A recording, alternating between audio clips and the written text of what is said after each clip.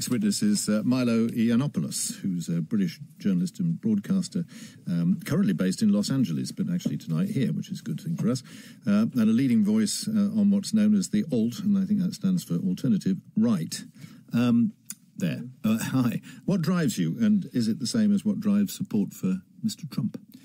I think it is. I think a lot of the same concerns that animate the sort of dissident, mischievous voters on the right and the left, who don't like the establishment very much, whether it is a rejection of globalism, globalization, whether it is concerns about immigration from particular parts of the world, whether it is wholesale horror and rejection of political correctness and social justice warriors and feminism and the lunacy of the far left on college campuses. I think that stuff is getting to quite a lot of people at the moment. And I wouldn't call myself a member of the alt-right, but I'm certainly the journalist who's given them the fairest hearing in the press. I have a great deal of sympathy with many of their concerns. Drinking from the same well. Matthew Tanner. It seems to me that modern America is just full of hate. Is that progress? No, of course it isn't. You're reading it isn't full of hate, or it isn't No, progress? You're reading the wrong people. You know, the only place that... definitely reading the wrong people. No, I mean, you go to the... So Black Lives Matter versus Blue Lives Matter versus... Well, I mean, if there's hatred, it's coming from the political left. I mean, I'll certainly grant you that there is plenty of hate on the left. But I was at the Republican National Convention in Cleveland, and it was remarkable for two reasons, I think. One is the amount of glamour and glitz and showmanship and wonderful sort of restoration of aspiration back to politics that Trump is bringing. And the other was how joyful it was, how happy people were to be there. You know, there were smiles on everyone's faces. And when I went the following week to Philadelphia for the DNC, very different picture. No, I mean, I think, you know, if... Well, we know that, don't we? I mean, Mario Cuomo once famously said that, you know, we campaign in poetry and we govern in prose. So you're just telling me the fact that campaigning can be fun, but government's a different matter. And you pray, I mean, it seems to me that this is what's going on here, is that those people who are campaigning don't have the difficulties of government, and so government itself, those who have to make decisions, are easy prey. Well, the analysis of most of Bernie's voters, Bernie supporters, they won't be voters, most of Trump supporters and voters, and many other people who aren't particularly interested in politics, which is most of my generation and everyone younger, is that those in power who supposedly have, as you would put it, the chops for governing, have done a pretty bad job of it. They don't like those people, they don't respect those people, they don't consider any of those people to be leaders that inspire or interest them, and whether they're on the political right or the political left, that establishment, as my generation and younger sees it, has failed, and we want the entire system to burn. So it's a good thing if levels of trust in authority are very low. It's a good thing if people assume almost everyone in authority is only in it for themselves. For politics, absolutely. I want them to be regarded with as much suspicion as possible, so they bring their A game. Is that because you think government itself is a bad thing? Yeah, you prefer. You're basically for the most part. You're basically libertarian. Yes, for the most part, yes. So this kind of playful anti-establishment thing is actually in pursuit of a pretty hardcore political agenda, which is the dismantle of government.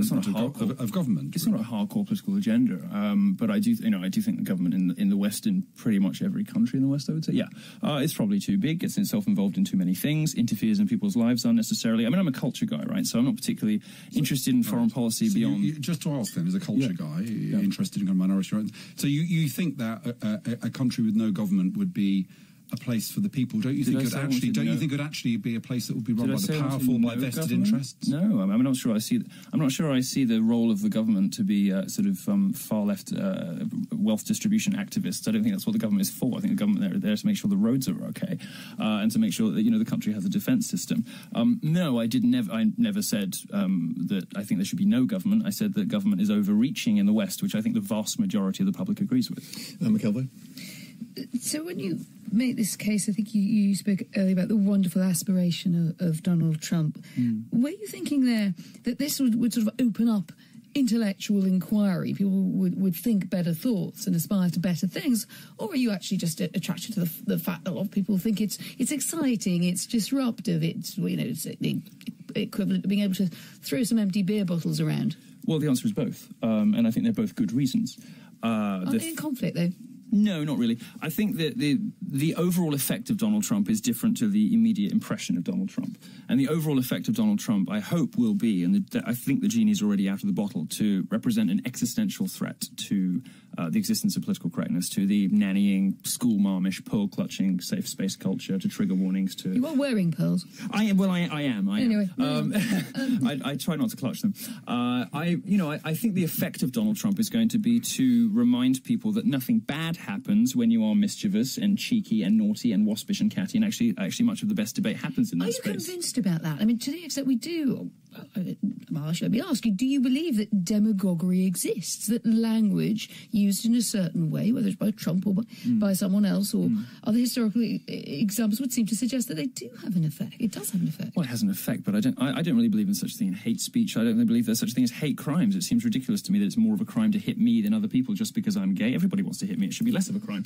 I think it's ridiculous, and I don't really believe in this sort of violent speech thing the left keeps pushing. It strikes me as completely preposterous.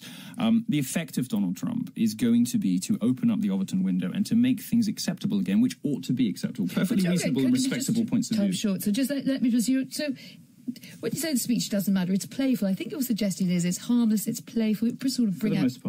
For the most part. Well, which are the bits that you don't think would work that way? Well, direct incitements to physical violence or propagation of terrorism. Yeah, I'm pretty much a free speech fundamentalist. I think in all cases, more speech, not less, is better. Right, more speech, not less, is better. So when you get into one of the many, I mean, we're spoilt for choice, but on the Mexicans, they're bringing drugs, they're committing crimes, they're rapists, they send us the bad ones. Yes. Who's doing the raping, etc., etc. Yes. So that's harmless in your view?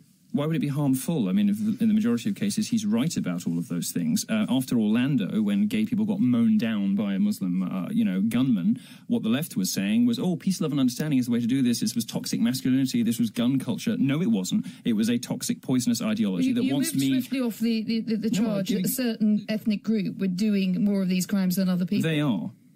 Right, so that's it's a statistical claim. They are, and I'm also giving you an analogy from Orlando, which I know well, which is if you deny people the information that they need, the ability to protect and defend themselves, the resources that they need to look after themselves, if you don't tell them the truth, which the media and politicians don't, they lie to and about the public all day, every day, about everything, the wage gap, campus rape culture, immigration, all of these things, then you're doing them a disservice, and that is far more dangerous. So it's the media's fault. It's far more, I think the media is part of the problem, it is far more dangerous than any witness. Anyway.